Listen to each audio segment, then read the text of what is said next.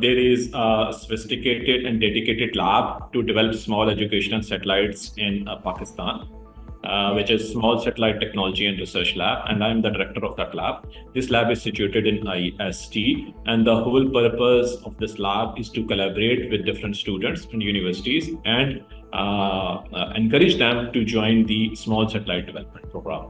This is the only kind of lab in Pakistan. And after iCube-Q, we are going to launch another satellite, iCube-N. And this N stands for the National CubeSat of Pakistan. And we are looking to incorporate or collaborate with several universities and the students so that they can participate in the development of iCube-N. And then, inshallah, within next 2 years, we will try to launch that satellite. The call is open for every student in Pakistan. It is not specific to some aerospace engineer or computer science or mechanical engineer or any other sciences. The development of a satellite is a multidisciplinary task, and from space sciences to aeronautics, aerospace, electrical, computer science, every discipline has its own role in the development of a satellite. So anybody can join, and we can define a role of these kind of enthusiastic students.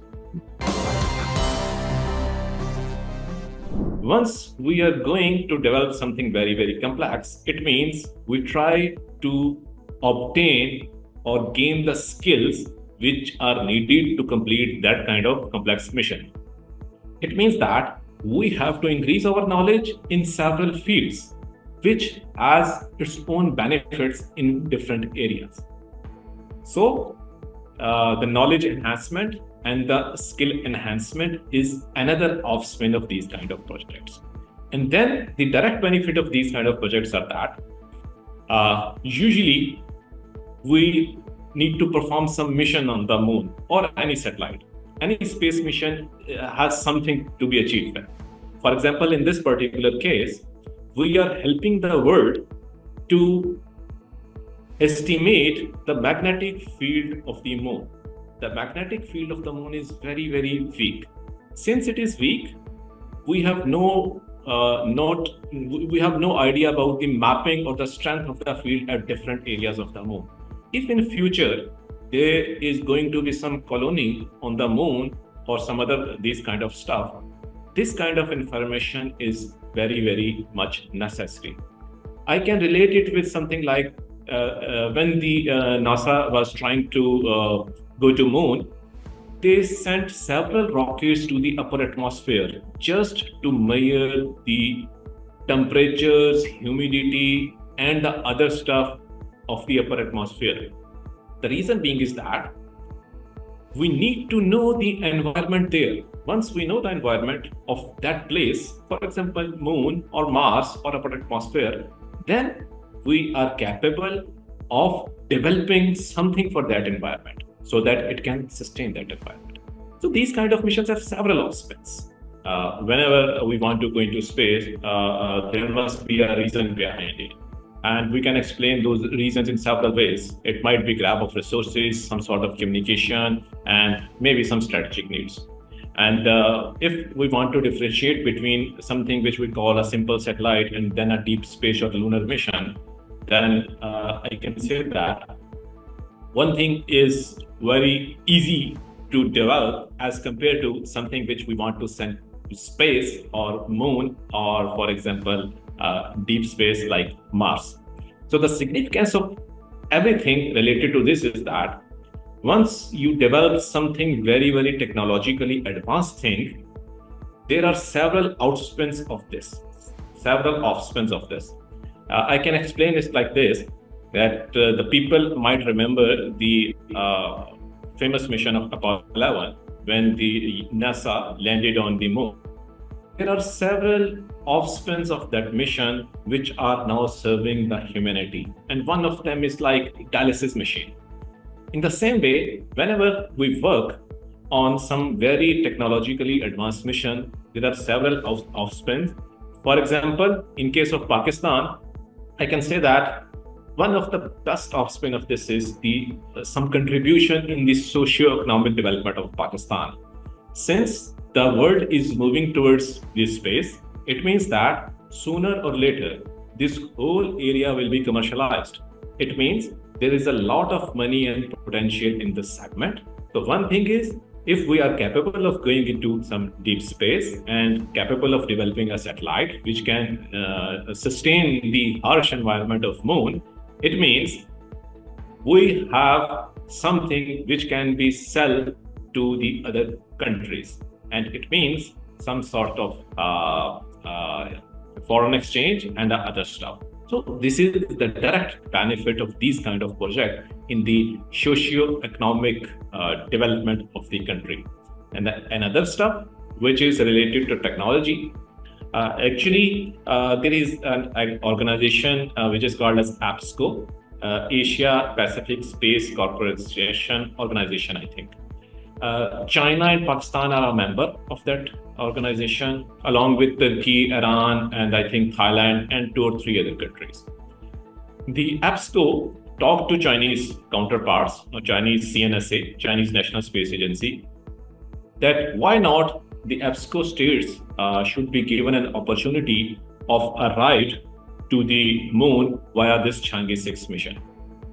For that purpose, the APSCO called for the bids and asked every country to submit their proposals.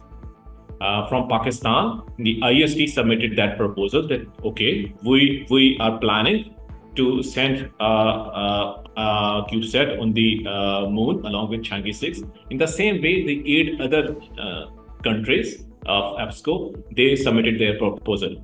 After several deliberations and discussions, finally APSCO and China National Space Agency chose our proposal.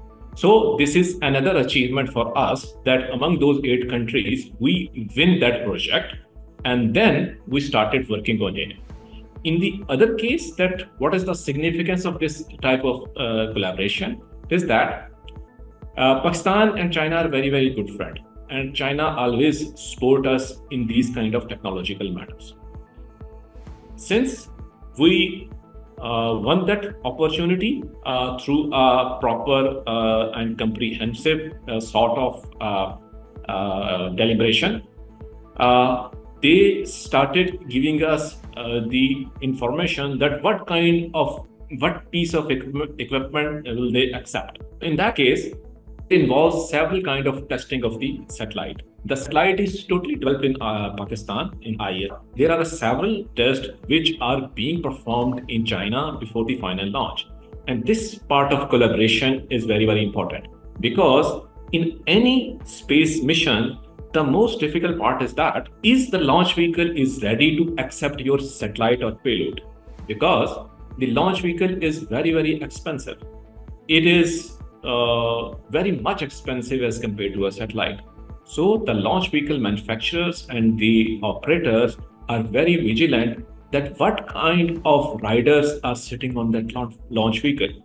So proving ourselves and our satellite that this satellite is capable of riding that launch vehicle, it is something in which China or CNSA collaborated with us. They helped us in passing those tests and every other thing. And just to tell you that the development of the satellite was completed last year, and then it was transported to China, and it has been rigorously tested and performed several tests which are defined by CNSA and China Lunar Center. So usually they collaborate in this way, and then in future we are finding some other very good opportunities with that. It's a sort of win-win, because we usually incorporate some Chinese counterpart in these kind of projects as well. For example, in this particular project, Shanghai Jiaotong University was collaborating with us directly, and we jointly performed few research aspects and missions, which are beneficial both for Shanghai Jiaotong University and the China, and also for Pakistani students and institutes. So it's a sort of win-win for both the countries. CubeSats are small cubical satellites. They're pure cubes. And the size of a simple cube is like 10 centimeter cubes. It means that the dimension of every vertex of that cube is 10 centimeter, pure cube. The history of CubeSat is that in 2000, I think 2000 or in 1999, Professor Bob Twiggs in Stanford University proposed the idea that why not students develop the satellites. Since the development of a satellite is very, very expensive process, and it is usually considered that a space agency like NASA, Sparko, and other big space agencies like ESA, they can only develop satellites. So they decided why not to bring the size of the satellite to a very minimalistic level. Then not only the cost will be reduced, but also the students are capable of developing it. So they proposed this idea in Stanford University, and the students started developing a satellite, the first CubeSat in the history. Later on, this idea was very, very popular because the development of a satellite involves several disciplines. And once you provide some sort of hands-on experience to the students within class, the overall learning level of the students will be very, very high. So this idea gained popularity, and several universities in the world started developing CubeSats. Following the same trend and the significance, IST started developing the CubeSat in 2009. And we launched that CubeSat in 2013. The name of the program, Space or Satellite Development Program of Pakistan, was iCube. iCube is the satellite development program of IST. So iCube-1 was the first satellite which we developed and launched in 2013. It was also developed completely by the students. Later on, we developed on several other projects in collaboration with some international partners like Propellus-2A, small student satellite 2A. It's a small satellite. The significance of these small satellites is twofold.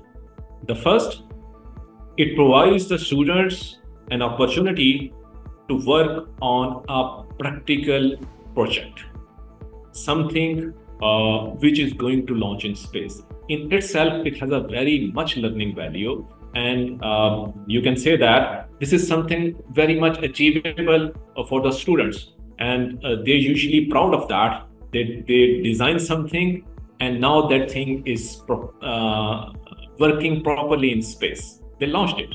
So it has a very, very significant value in terms of students. The second point is that the CubeSats, although they are very small satellites, they are used to perform very critical missions nowadays. For example, I think in 2022,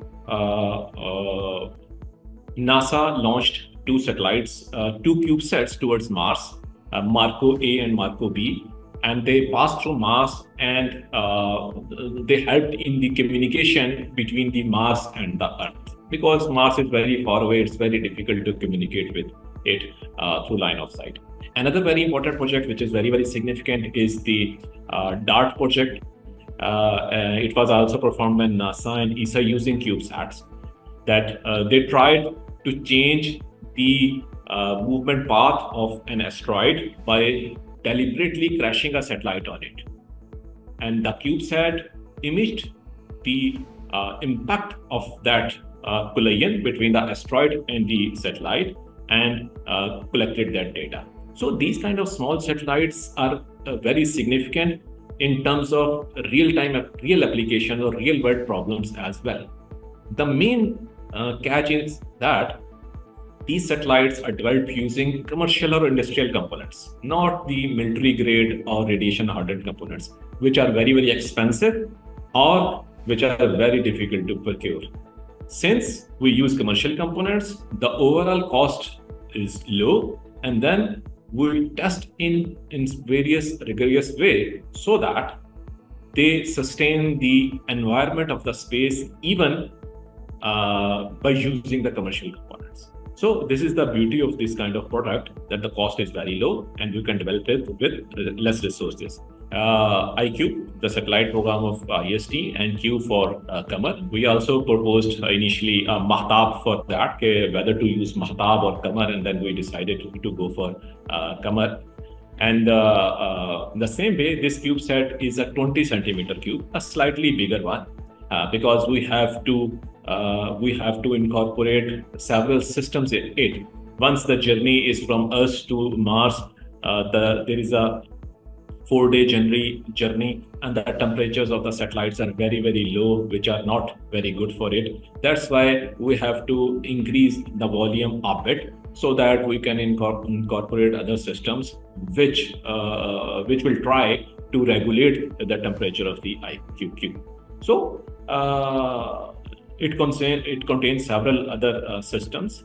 Typical one, which in a satellite, like a communication system, which will provide the data through a deep space network of China. Another system is the attitude control system. Since we put 2 cameras on it, which can take the images of the moon by changing its direction. And for that purpose, we need reaction wheels, which follows the simple sort of action and reaction law. If we spin the wheel in one direction, the other body moves in the opposite direction. So this kind of technique, a simple physics, is used to control the orientation of the CubeSat once it is in the orbit. And then we have some very good solar panels and power system, which energizes the satellite during its whole journey, and once it is in the orbit of the moon. And then, as I told you earlier, we have some very sophisticated experiments in it.